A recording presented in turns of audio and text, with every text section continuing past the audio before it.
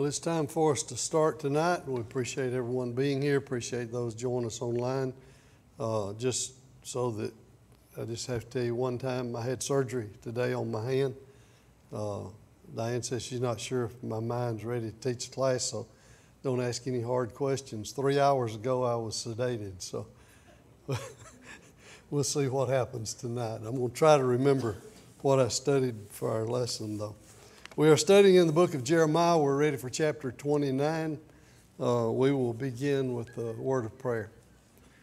Our Lord God, we just thank you for all you give us and all you do for us. We're thankful for your love and thankful for this opportunity we have to come together and study your word. And we pray that as we study that we'll always make application to our own lives and look honestly at our hearts and make sure that we're putting you first and living for you. We're mindful, Father, of those that are sick and thankful that some are getting better and recovering, some are taking treatments, and we just pray, Lord, that you'll be with each one and give them your strength and your power, and we pray that you'll help us all just to trust you in all we do. Forgive us when we do wrong, we pray in Jesus' name. Amen. We talked last week and then a couple of weeks before that, we talked about the fact that Judah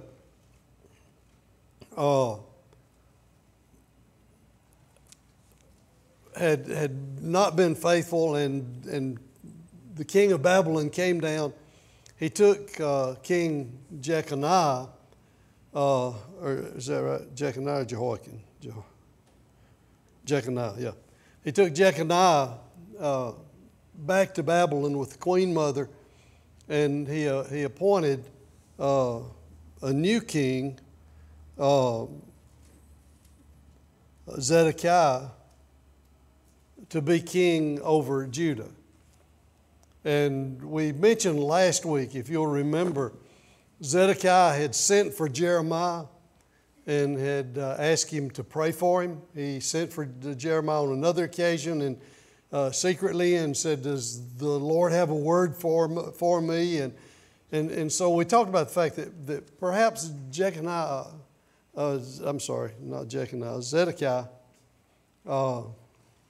it might affect my memory a little bit. We'll see. Anyway, one of them kings, King Zedekiah, I also took a pain pill right before I came to church. But I'm standing up. Just anyway, so you won't have to ask later, I had what's called a trigger finger is what I had wrong with my hand. And they go in there and fix it. And so anyway, that's what I had. But Zedekiah, even though he was not faithful to God, even though he worshiped Baal, even though he did all these terrible things, he actually protected Jeremiah, took him out of the dungeon, put him in a place he still kept him as a prisoner, but not in nearly as severe conditions, made sure he had food to eat. And he did call on the Lord at least a couple of times that it tells us about. And so I think, that, as we mentioned last week, I think deep down inside, Zedekiah knew that God is God. He knew that what Jeremiah was prophesying was true. But for whatever reason, he was not willing to repent. He was not willing to change. He was not willing to do what he ought to do. And we talked about that a little bit last week. And maybe it was the political aspect of it. Maybe he was afraid of the people. Maybe, I don't know exactly why he wouldn't do it. But it just seems from what we read that Zedekiah really did believe, but he just really wouldn't do what he knew he needed to do. And that sort of plays a part in what we're seeing here tonight. Our lesson tonight is a letter that God tells Jeremiah to write and send it to those who are captive over in Babylon. And Zedekiah actually sends the letter by one of his messengers over to the king of Babylon to give to these people that the letter's written to. So he's actually assisting Jeremiah in doing what God tells Jeremiah to do. And I find that interesting, and yet I have known people, in fact, I work with a guy whose wife is a Christian. His family's, his mother and daddy are Christians, and most of his family are Christians. He's not. And yet, on more than one occasion, he has gotten in religious discussions with people there at work and called me to come join him in the discussion to try to prove to them what the Bible teaches about the plan of salvation and baptism and so on and other things like that. And yet, he has told me more than one time, he said, I know if I die, I'm going to hell. And I've questioned him on numerous occasions, why don't you do something about it? And he's never really given me a reason why. And I don't know why. I really don't. I know him pretty well. I've worked with him for almost 20 years. And yet I don't really understand why what it is that keeps him from doing it, from obeying the gospel and serving the Lord. And so this is not an unusual phenomenon. And I've met other people in my life that were the same way, that knew that they were lost, they knew what they needed to do to be saved, and yet they wouldn't do it. Many, many years ago when I was a kid, there was a man here in town who was an alcoholic, and he'd been in a lot of different kinds of trouble and stuff. And he came in the bookstore one day and told Daddy, he said, when I die, I want you to preach my funeral for me. And he said, I'll tell you what I want you to say. He said, just tell everybody that I've gone to hell and I don't want them to go there. And you have to wonder, if somebody understands that, why don't they do something about it? Why don't they change? Why don't they repent? Why don't they turn to the Lord? And I don't know. I don't know the answer to that. But it seems that that's the way Zedekiah is. That he understands, he believes, he knows, but he's just not willing to do it. Not willing to change. But I just, to me, that's a. It could be that Satan's got such a hold on him. That's all I know. Yeah. Well, I mean, obviously Satan does, through some kind of false logic, to convince them to not do what they need to do and know they need to do. Satan is a master liar and deceiver, and he can convince people to hold on to the lie that damns them. And and I don't understand, but I don't understand why somebody wouldn't be willing to. If I've known of situations where somebody was involved in some particular sin, and they knew they were wrong, but they were not willing to give up that sin, whatever it was. And so they say, okay, I understand, but I want to do what I'm doing. I'm not willing to give it up. I'm going to keep doing what I'm doing, even if it does cause me to be lost. And at least I can understand the logic of it. I don't agree with it, but I can understand the logic of that. But when somebody can't even give you a good reason for why they won't change, I don't understand the logic of that. But anyway, that just to me is a sort of mind-boggling. Anyway, Jeremiah sends this letter. And who were the specified, this question number one, who were the specified recipients of this letter from God through Jeremiah?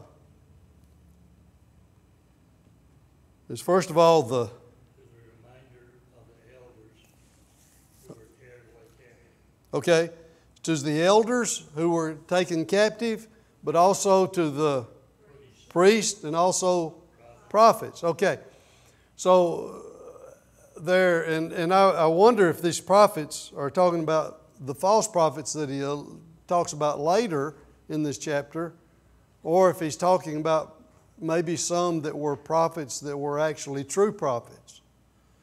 In fact, if later on in this same chapter, he said, I have sent my word through the prophets over and over and over again. And a lot of times I think that when we talk about prophets, we think about, okay, Jeremiah's a prophet, or Isaiah's a prophet, or, Daniel prophesied. And we think about these, Habakkuk or some of these others, and we think about these prophets that we know their names. But what we need to understand is that there were hundreds of prophets that are never named. In fact, if you'll remember, during the time of Elijah, that he had a school of prophets that had 50-something prophets in it. And when Elijah, remember, thought he was all alone and he was the last one serving God, and God said, no, that I forget what the number was, but it was 7,000 that have not bowed the knee to Baal. And the number of those were, in fact, prophets.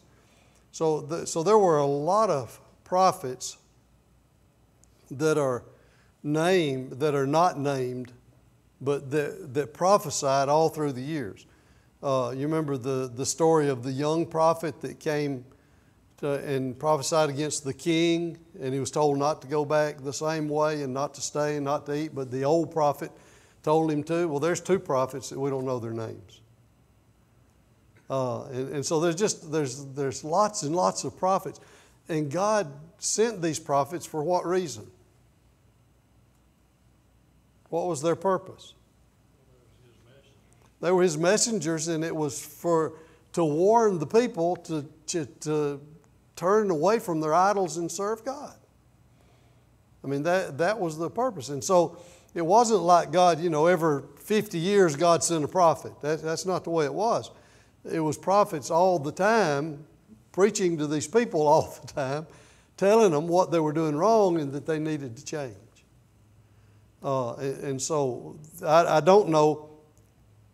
I said all that because I was talking about prophets. I don't know if these prophets that are addressed here are some of those kind of prophets that were true prophets, but they were taken captive, or if they were false prophets. Why would true prophets be taken captive? If captivity was punishment, why would prophets that were true prophets be taken captive? Do what? No, I don't think that would be why. I think it was because all of this captivity is God's doings. It has to do with what God's plan was. I think it was. Okay, yeah, to preserve the Word of God even in captivity. And so God sent prophets even in captivity. While they were there, God sent prophets to them to help them try to change and to turn back to Him and so on. God said that He'd always keep a remnant of His people. Yeah, okay. Right, yeah. So I think that God probably did send some true prophets along with the captivity for this purpose, to help teach them and show them the right way. And so that's, of course, that's speculation, but that's my thinking. Name the two by whom this letter was sent.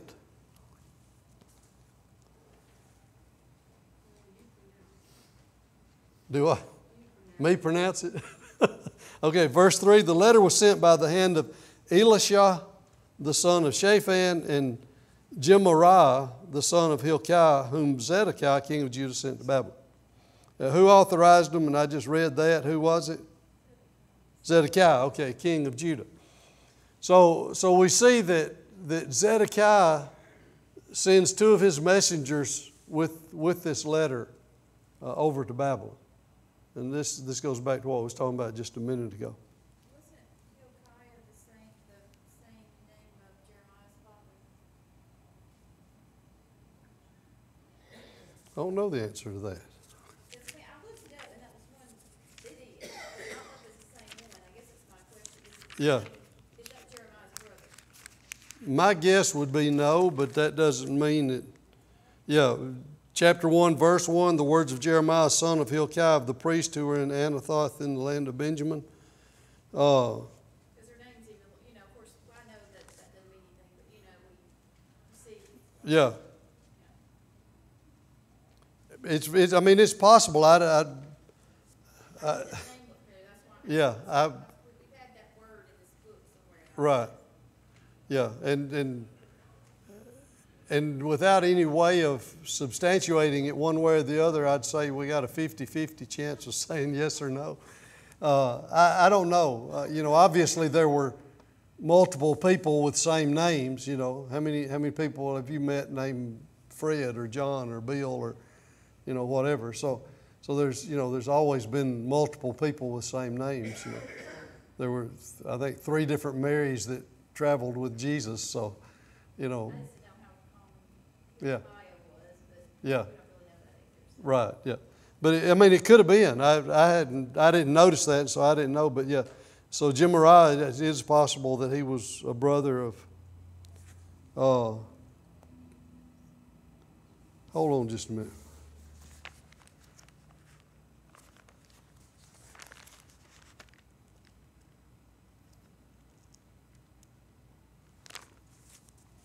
I've got a footnote here, or a reference that I'm looking. Reference to Ezra, something. I wrote down.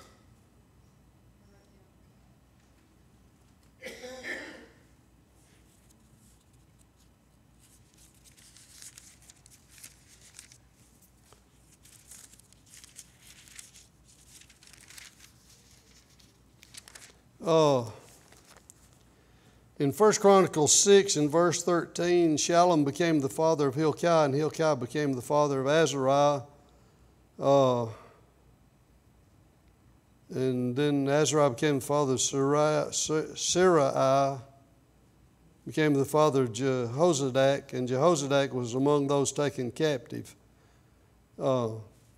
which the time frame there could very well be the same Hilkiah, but That's what was interesting. yeah, The word, I knew I'd seen the words. yeah. I have no way of knowing. All right, complete the following phrase telling the people in captivity what to do. First of all, he told them to build what? Build houses and do what? Dwell in them or live in them. Okay. And then he said to do what? Plant gardens and eat the fruit or eat the produce. He told them, marry wives, let your sons and daughters marry, so your number will blank, not blank. So it will increase or grow and not decrease. Okay. Now, what is all that saying? Carry on with life and keep doing. This is not a short term. Yeah. Okay. This is sort of the introduction to him telling them the next question. What length of time is inferred by these instructions? Okay, a long time, years, yeah. Yeah, generations, yeah. He's saying here, this is not going to be something, and we're going to see later that some of the false prophets were saying that this captivity is going to be very short, and in just a very short time you're going to go back to your homeland. But Jeremiah is telling them, or God is telling them through Jeremiah, that's not the case. What you need to understand is you're there for your life. I mean, these people that were taken captive, that were adults, were going to be there for the rest of their life. So he's saying, you're here for the rest of your life. You might as well just settle in and build you a house and plant you a garden and go on with life, because and let your kids get married, and because you're there. You're not leaving in there. You're going to be there for the rest of your life. And so it's inferred that this is for a long time. Now, the captives in Babylon were further instructed from the Lord to do what? Something of the city.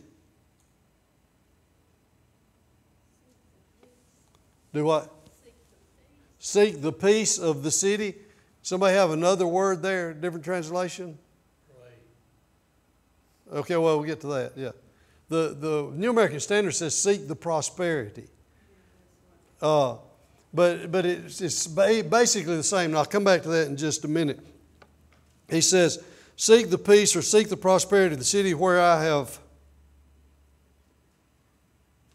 done what? Okay, cause you to be, or one translation just says, where I sent you into exile. And do what for it? Pray for it, For in the blank shall you have blank. Okay, in the peace you shall have peace, or if your translation said in the prosperity, you shall have prosperity. Now, what is he saying there to seek the peace or the prosperity of the city?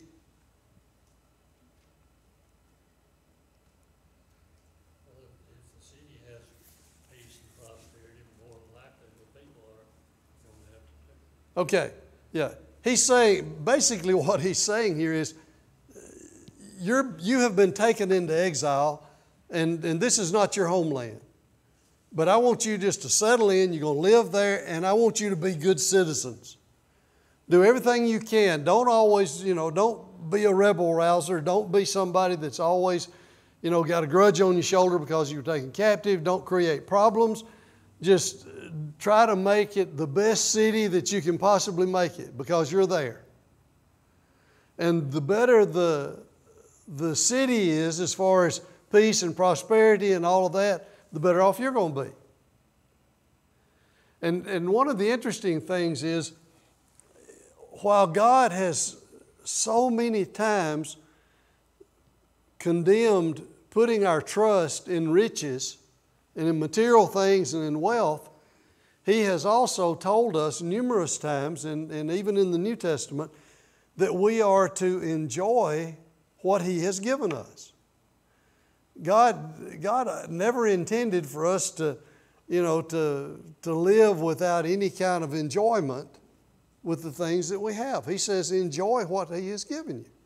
So there's nothing wrong in having material possessions and enjoying them and using them for our own personal benefit to have a good life. God never intended that we not do that. In fact, that's one of the things that He told the children of Israel over and over and over again was, if you'll serve Me and you'll trust Me and you'll live for Me, follow My commandments, then I will bless you and you will be prosperous and your barns will overflow and you'll have so many livestock you won't be able to count them. In other words, He says, I'm going to give you a really good life. And so God never intended that we not enjoy life or enjoy material things in life. And yet, at the same time, He has warned us over and over again, don't put your trust in material things and don't make that your goal, because we're here temporarily. And we're eventually going to leave it all behind. And so He says, be content with what you have. And sometimes we take that to mean that we're not supposed to try to get more, but that's not what He's saying. He's just saying whatever circumstance you're in, make the best of it and rejoice in the Lord and enjoy what God has given you. In fact, was this command contingent on having a righteous ruler? No, because Nebuchadnezzar was not a righteous ruler. And the people under him were not. I have often wondered if sometimes people that have less are not happier than the people that have more. We sort of equate wealth with happiness, but if you look at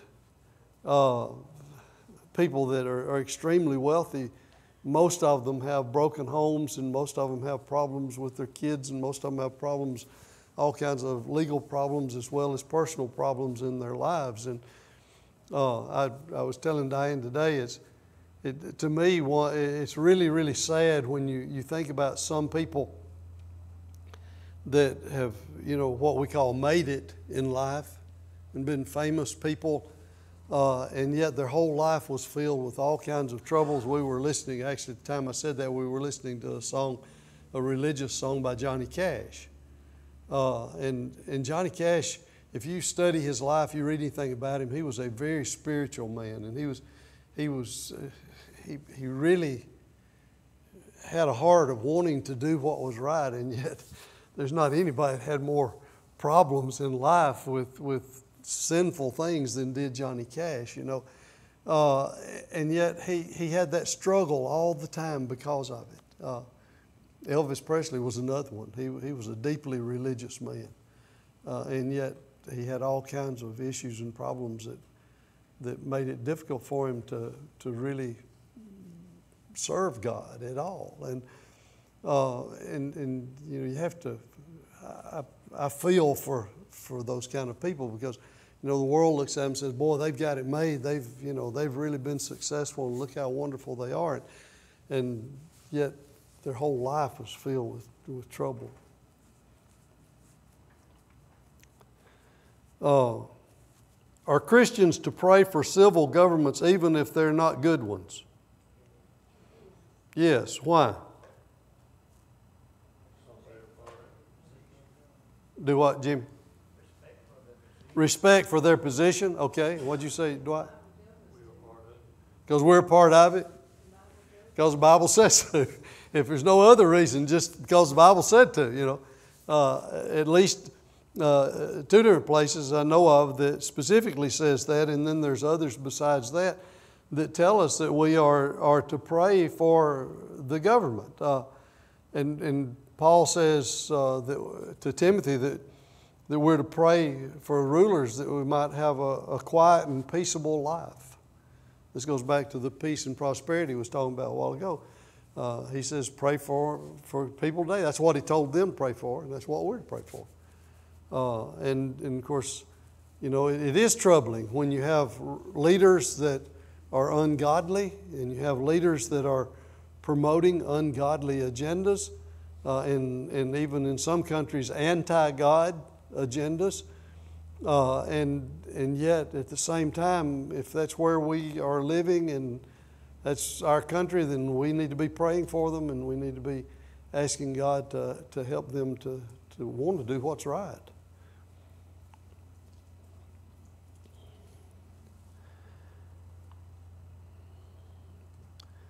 After reading and rereading the instructions given in verse 7 and verses 8 through 10, make a guess based on those verses as to what the false prophets were probably telling the people.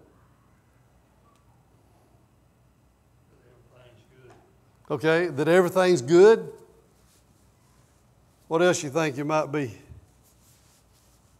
Anybody have any other guess?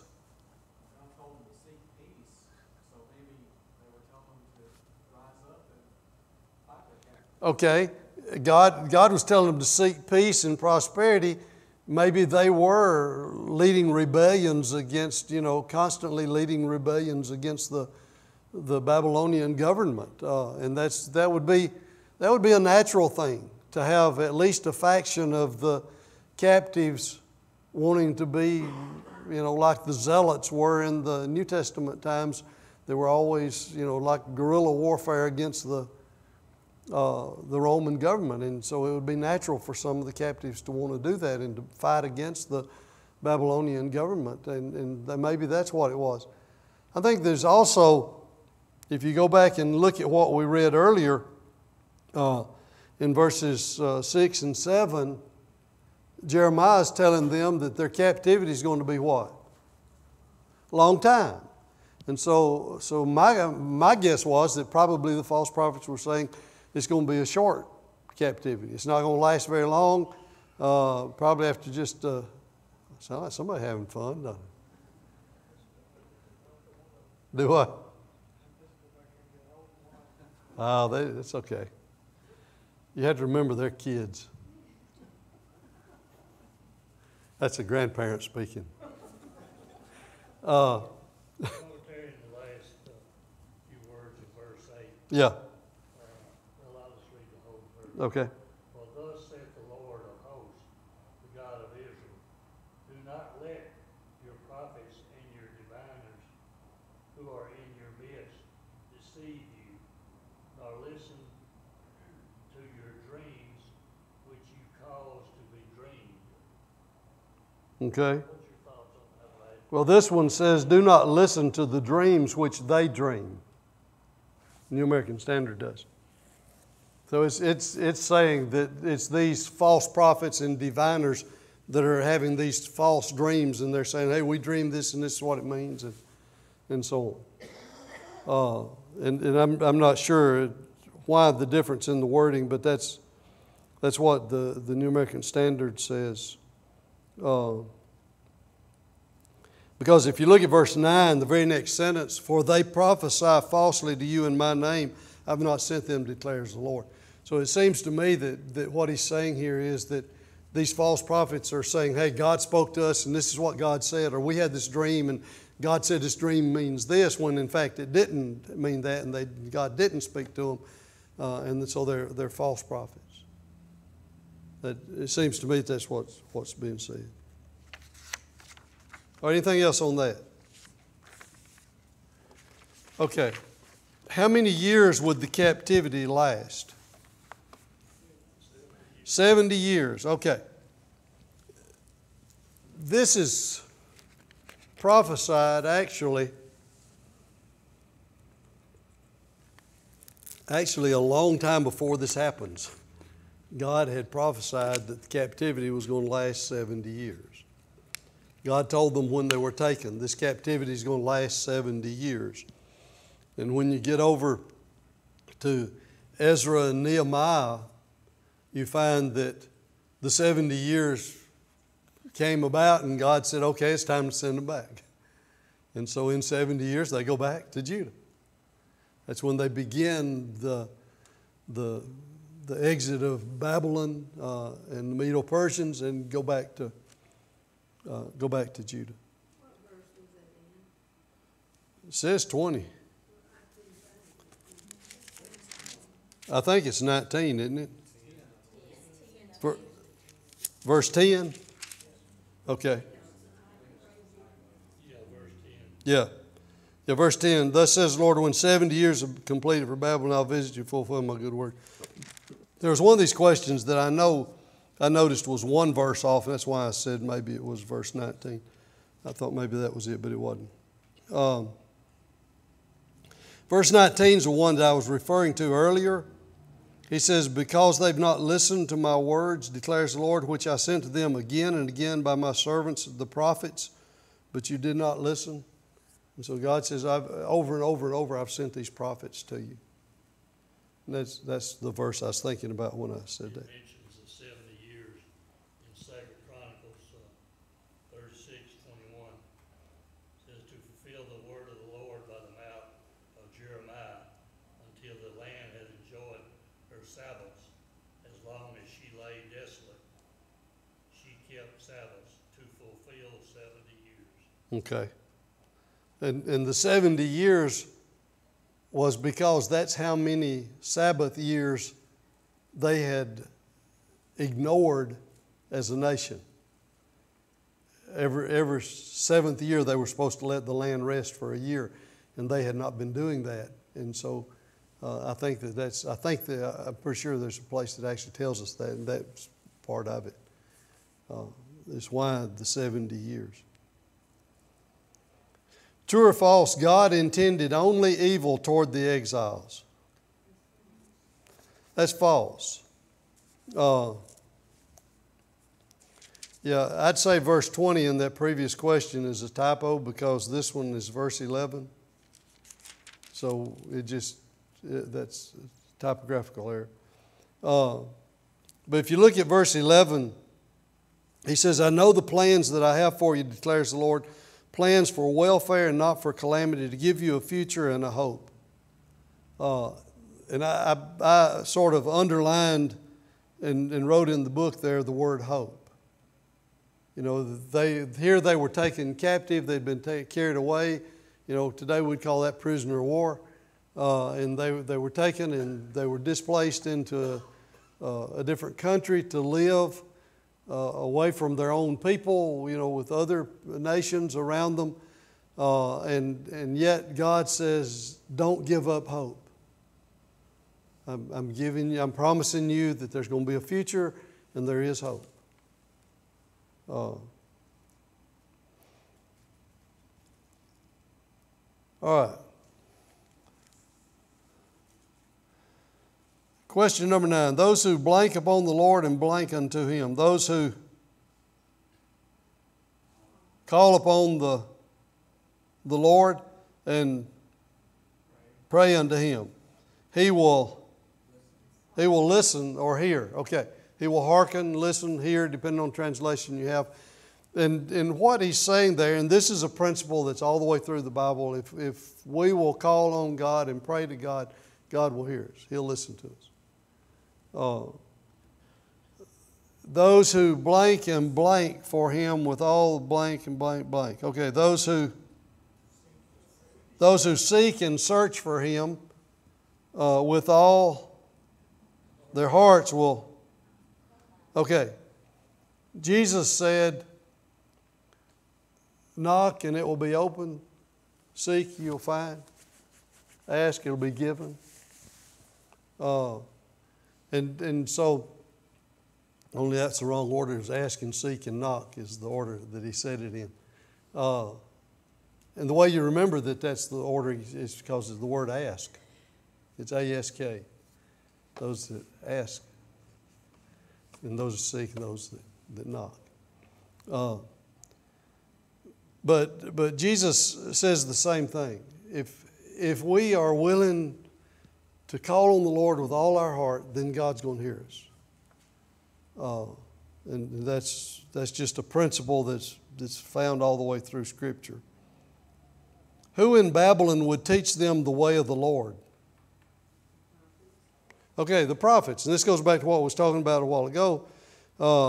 He says, I'll be found by you, and I'll restore your fortunes, will gather you from all the nations, from all the places I've driven you, declares the Lord, and I'll bring you back into exile. In the verse 15, because you have said the Lord has raised up prophets for us in Babylon. And so God did, in fact, give them prophets. We mentioned a couple last week here's this is the question. Name two notable possibilities. Two prophets that we know of for sure that were in captivity. Daniel's first one that we think of immediately, okay? Ezekiel, yeah. Ezekiel. I cheated and looked at the teacher's manual. I knew Daniel was one of them, but I didn't think. Do what? In the front of the book, it's there, okay. Well, he wasn't actually taken captive, though. This is talking about the ones that were in captivity. He was in the time of captivity, but he was not taken in captivity. Okay, but yeah, those two are we know specifically. There, as I said, there were others that were not as well known. Those still in Judah with the king who refused to hear the words of the Lord will be saved in their own land anyway. True or false? That's false. Okay. Verses 16 through 19, he says, concerning these people that are in your city and the ones that did not go into exile, he says, behold, I'm sending upon them the sword, famine, pestilence. I'll make them like split open figs that cannot be eaten due to rottenness. I'll pursue them with the sword, with famine, with pestilence. I'll make them a terror to all the kingdoms of the earth, to be a curse, a horror, a hissing, and a reproach among all the nations where I've driven them, because they have not listened to my words, declares the Lord. And so, he says they're going to be destroyed. Some of the people, actually the ones that were taken captive were the ones that were better off, because the ones that were left either were so bad off that they didn't do very well, or else many of them were destroyed. Now, there were some that did live and continued to live in the land, but very few. Who were the two lying prophets? Okay, Ahab is one. Zedekiah is another one. Okay. And this is not the king Ahab, and this is not the Zedekiah that's the king. This is two lying prophets.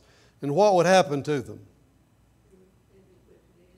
Okay, they'd be killed by Nebuchadnezzar, it says. Yeah, roasted in a fire. That's a bad way to die, isn't it? He says not only are they going to die, but it's going to be a big open show when they die, and everybody's going to see it. And so it's not just a matter of, they're going to be put to death, but God's going to demonstrate His vengeance on them. briefly tell what Shimei and the Halamite had done in his own name and the claims he made. What did they do? Do you remember? Would you write it down? They had sent a letter back to Judah, and what was in the letter?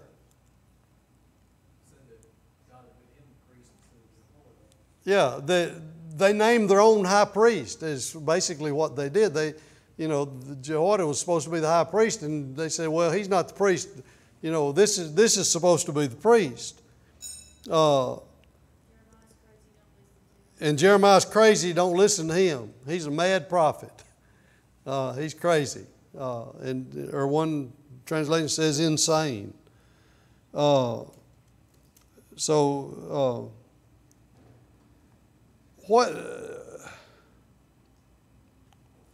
I tell you what, let's do. Why don't we stop right there, and we will pick up with question 13, because I want to talk about it some more.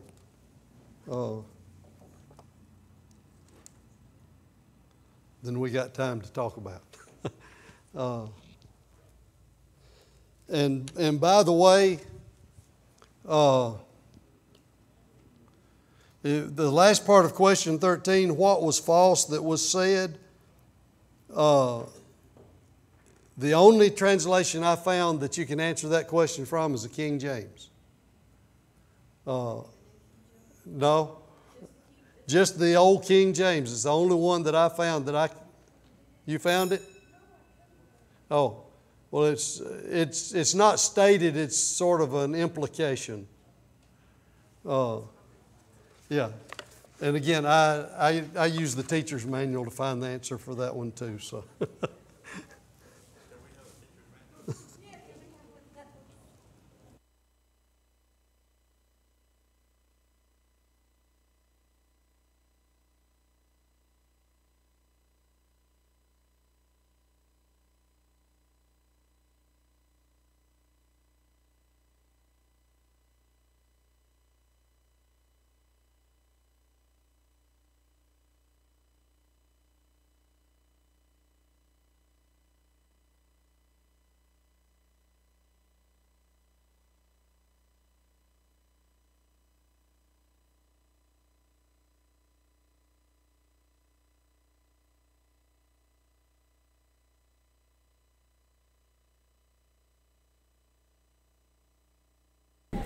Yeah, we'll watch out before we go down here. So we'll march out a little earlier.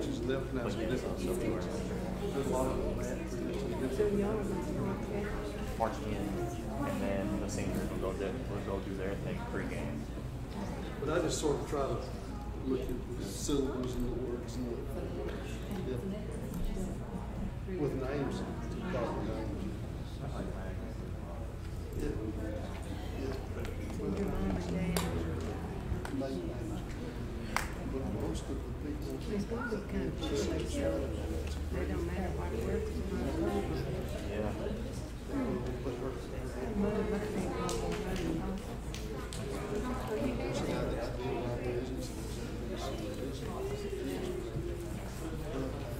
It's not no matter what it You know where your birds?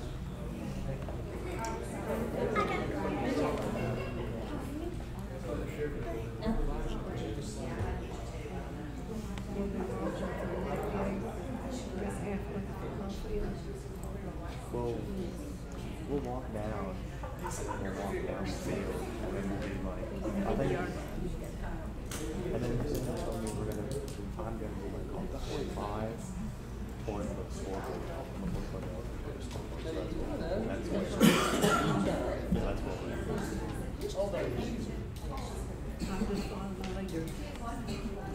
hotels.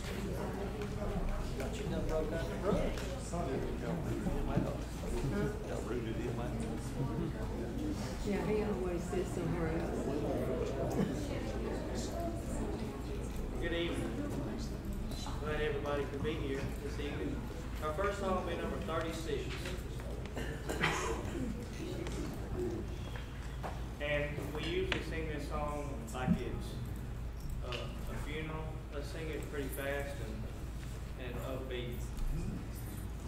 sing the first, second, third, and sixth verse.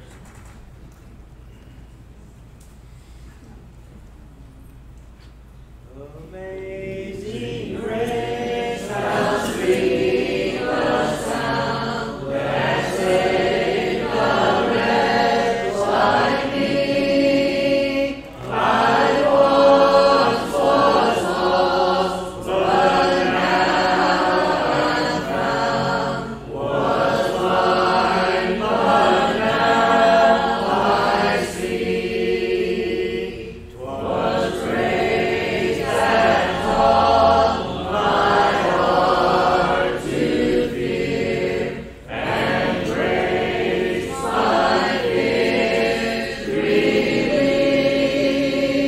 How precious did that grace appear, the hour I first believed. Through many dangers, toils, and snares, I have already known. This grace has brought me safe thus far, and grace will lead me home. When we've been there 10,000 years, bright shining as the sun, we've no less days to sing God's praise than when we first begun. Number 138. We'll sing all four verses of this song. We'll sing it a little upbeat too. Tempted and tried, we're often to wonder why it should be thus all day long, while there are others singing about us, never molested, knowing the wrong. Wonder alone will your heart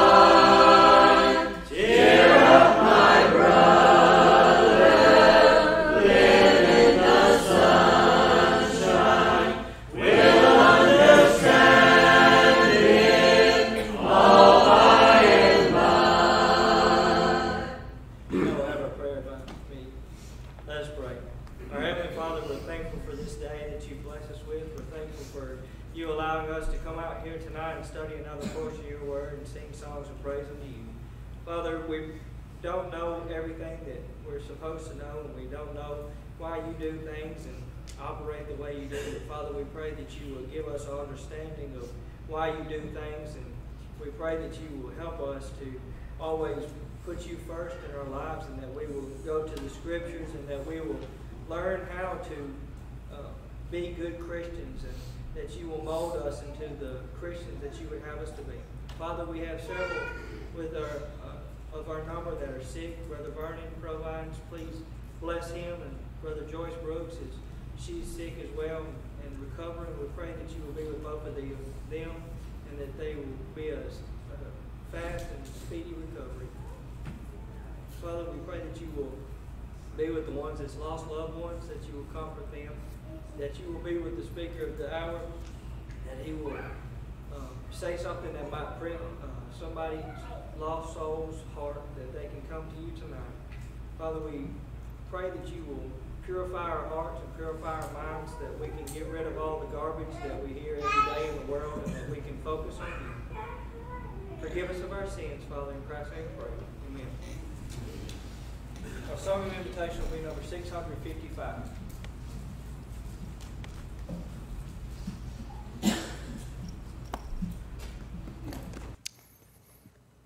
In Luke chapter 15 and verse 11 through the end of the chapter, we're given the parable of the prodigal son. And we all know how the story goes. The young man got his inheritance and went off and spent it all, wasted it all, probably on something stupid. And it said it came to his senses when he was in a pigsty. And he said to himself, I can go back to my father's house and be a servant. And I think we've all had those kind of moments when we've done something stupid in our lives and we're regretting that we're going to have to tell our parents, that I've done something stupid, and that we're thinking to ourselves the whole time, what am I going to say and how am I going to break it to him? Well, he did, and he goes back to his father, and his father, it says that he saw him off in a distance, and he welcomed him back with open arms and, put all the best robes and rings on him and had a big feast.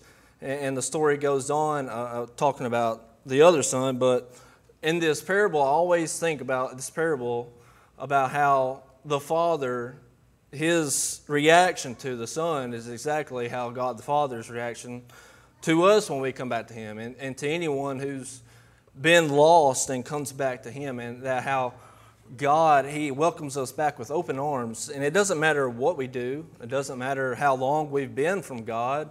He's always ready and willing to be there to welcome us back with open arms. As long as we have the same attitude as the son did. He had to humble himself, and he had to come to his senses. And whether we sin, shortly, whether we are living in sin constantly, or we have just completely abandoned God, when we come back to God, when we have that humble heart, that humble attitude, when we come back to God and ask him for forgiveness, he's there willing to forgive us. And he forgives us and he forgets. And to me, that's just shows us how much our God loves us and how much he is willing to forgive us and how much he wants us to be in heaven with him.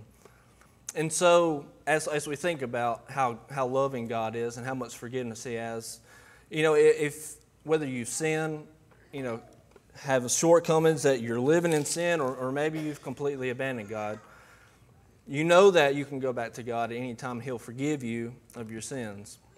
And what a blessing that is. And we can live through our lives with that peace of knowing that whatever we do, we can always go back to God and he'll forgive us as long as we're Christians.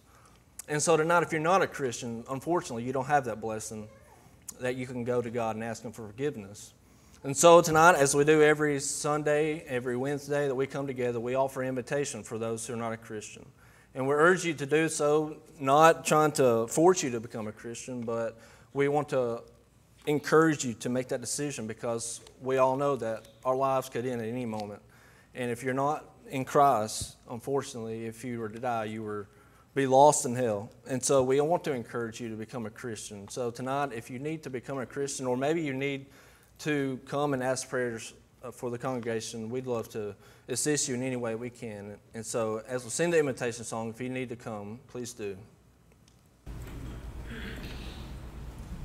There's a fountain free, 'tis for you and me. Let us taste the ways to its spring. 'Tis the fountain of love from the source above, and He bids us all freely drink. Will you go to the fountain free? Will you come? 'Tis for you and me. Thirsty soul, hear the welcome call. 'Tis the fountain open for all. There's a living stream with a crystal gleam from the throne of life. Now it flows while the waters roll. Let the weary soul hear the call that forth freely goes. When you go to the fountain free, will you come? 'Tis for you and me. Thirsty soul, hear the welcome call. 'Tis the fountain open for all. There's the rock that's cleft, and no soul is left that may not its pure water share. 'Tis for you and me, and its stream I see. Let us hasten joyfully there. Will you come to the fountain free? Will you come? 'Tis for you and me. Thirsty soul, hear the welcome call. 'Tis the fountain open for all. I'm glad everybody made it tonight to our Wednesday night Bible study. Brenda, thank you for your words. Are there any announcements? How many do we have? 52. That's up from what we usually are, so that's a wonderful thing. Are there any other announcements tonight before we I dismiss? think we've already mentioned Sunday, but Brother Vernon is home. He is weak, but he is going in the right direction. So let's keep him in our prayers. But he's awfully weak. We were by to see him yesterday, and he can't do a whole lot of walking, getting around, but he can get up and move around. That helps him feel better, just being able to be home, sleep in his own bed, and all those kind of good things being at home. But we've got a ways to go to get his strength back. Let's continue to remember Brother Vernon in our prayers. If there's nothing else, Brother Eric Woods is going to lead us in a closing prayer. Our Heavenly Father, we're so thankful to Thee for this beautiful day that You've given us and for this opportunity we've had to gather together in this midweek Bible study to study Your Word and to worship Thee. We pray, Father, that we've learned much from our efforts here tonight. We're thankful, Thee, Father, for all the blessings that You provide us from day to day, for giving us the things that we need and blessing us even beyond those things that we need, Father. Father, we pray that You will be with those of our number that have been mentioned tonight as being sick, Father. Pray that You would be with them and restore their health if it be Your will. Pray for their recovery. Likewise, Father, for those grieving, we pray Your comfort upon them as they grieve the loss of their loved ones. Father, we pray that You will continue with us throughout the remainder of this week. Help us to live for Thee, to be a good influence on others that are around, and to come back together on Sunday to worship Thee on the Lord's Day. We pray all this in Christ's name. Amen.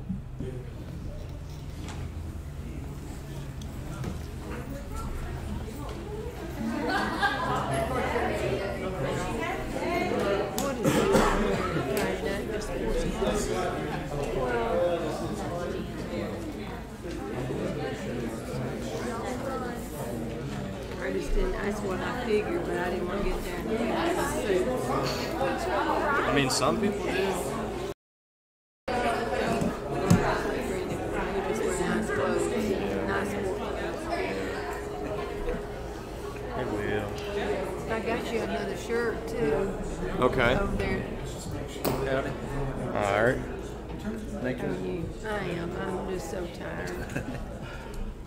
It's not one thing, it's another. I gotta go clean up my classroom. How'd it go? Work.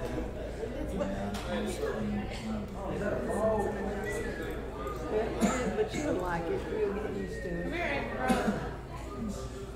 I guess the